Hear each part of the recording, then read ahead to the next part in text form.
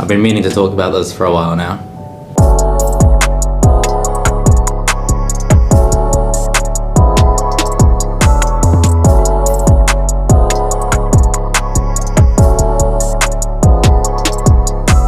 So, as you guys probably know, I was in a bit of trouble with the police and the New Zealand Herald recently. Well, not in trouble with the Herald, obviously, but yeah, I had the police visit my house because of some photos that I was taking on the harbour bridge. And today I'm going to show you some background footage of that. I had a GoPro on the whole time. I'm going to show you, well, I'm going to show you how I did it, how you could do it, the results that you get from doing a shoot like this, why you need to do this sort of act to get the kind of shots that I was after, how to do it safely, and yeah, just showing you a bit of behind the scenes. Yeah, just kind of tell my side of the story, because I got to tell it a little bit in the Herald article. I guess I should start with, you know, how that whole thing happened. So basically, yeah, a few weeks ago we did the photo shoot with me and Matt's twin turbo R8 that was just recently wrapped this awesome digi orange, black, grey camo. It looks amazing. So we decided to do a photo shoot. The company that wrapped his car actually hired me to do a photo shoot for his car. So we've done the photos and we're yet to do the video. I think we might be doing that later this week. So we won't be doing it on the harbour bridge. And I know that for sure. But basically, we decided to do these photos. We went to a spot in Kohimarama, I think it's called, the boat ramp there. Quite a nice spot. I like to take photos there. And then we headed to the harbour bridge to do some rolling shots, and basically that's where the story starts. So yeah, I was hanging out of the boot of my Golf, which is my daily car, and I was trying to get the camera as low to the ground as I could to get this, what I think is a really unique perspective of Matt's R8. And so someone who was driving next to us took a picture and put it on Reddit, and then from there the New Zealand Herald posted a photo of that, and it kind of blew up a little bit. No one knew, well, no one in the general public knew who I was from the photo, but obviously a bunch of you guys did. I saw some comments on Facebook and Reddit saying like, oh my god, it's him.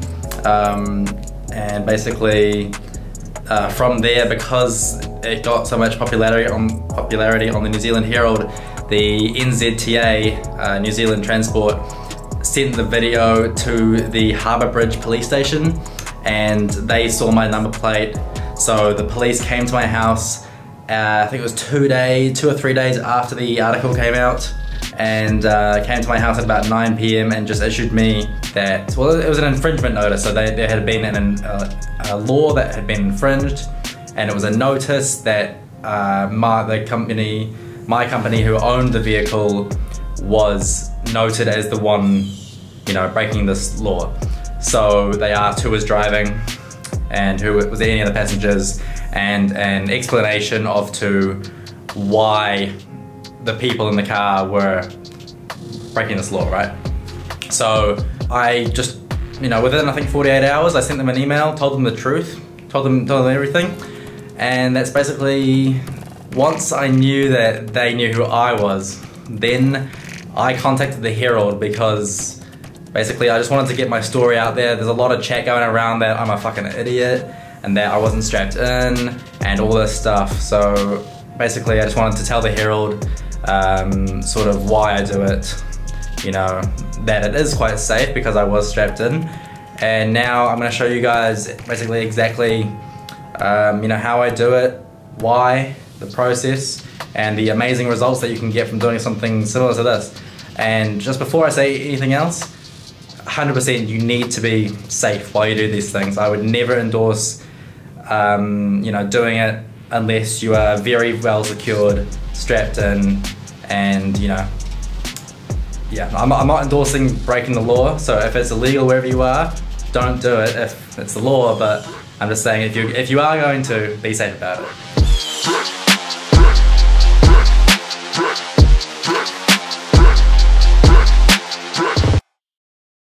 Hey guys, so I'm just going to be doing a voiceover for this part of the video, showing you sort of behind the scenes of some of the shots, putting some shots up on the screen like this.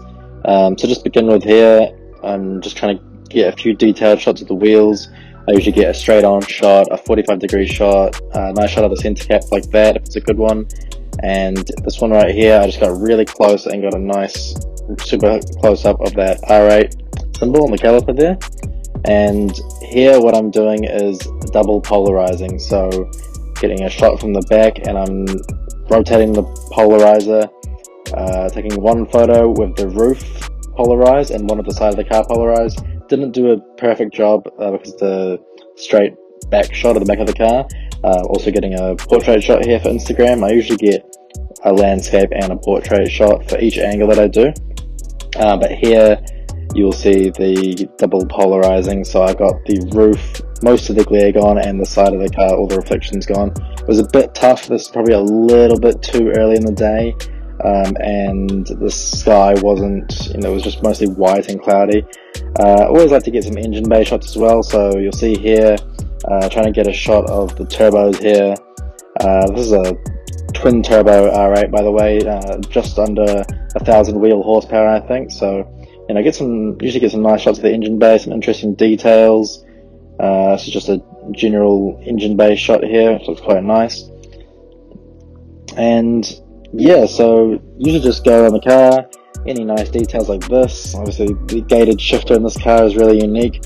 And we're on to the rolling shots now. So this is just on the Oniwa Road off-ramp on the North Shore. Usually do some here. I try to get the camera as low to the ground as I can, usually about an inch off the ground, and then you see the finished results there. So when I'm doing rolling shots, I always polarize to have the top of the car polarized, right? So you want the windscreen dark. The side of the car doesn't really matter, because since since the car's going quite fast, if there's any reflections on the side, they're going to get blurred anyway.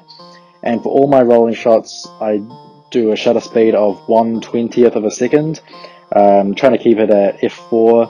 And if it's during the day, I use an ND filter, but mostly I shoot rollers towards the end of sunset. So you can see this day here, it was quite an average sunset, not super colorful, and with that I usually go for quite a moody, stormy look in my editing process, and just really trying to bring out those oranges of the car, which probably would have come out more if there was some orange in the sky, but it actually contrasted quite well between the blue in the background and sort of the darker vibes. So usually try to get some different angles, some really low shots and some really high shots, just see what kind of works for the car. Sometimes with supercars you can't actually go too low, because the cars themselves, you kind of have to show some of the detail. But yeah, this R8 was just a really nice car to shoot. And so here we go, in the boot of the car now. Didn't get any clips of me getting into my harness, but what I will do is put a link down in the description, because you really should wear one. You don't want to be falling out of the boot. So this is what I'm talking about here. This really unique perspective. The camera is maybe an inch or two off the ground and just shooting straight back towards the R8 at 1/20th of a second. You get that super dynamic, blur of the road with the car just super sharp in the middle. And just again getting some portrait shots here now for Instagram. Making sure every time you rotate the camera to fix the polarizer so that it polarizes the windscreen of the car. And here we go. This is the iconic shot here. There we go. That's the one that was on the Hero. So yeah, obviously, be safe about this, guys. Wear your harness. I'll link the one that I have down in the description if I can find it. I think it's a Rhino one. I got it from Mitre 10 or something. But yeah, really well done. It clips into both seats and 2 different points in the back. Hey guys, that's pretty much it for today's video.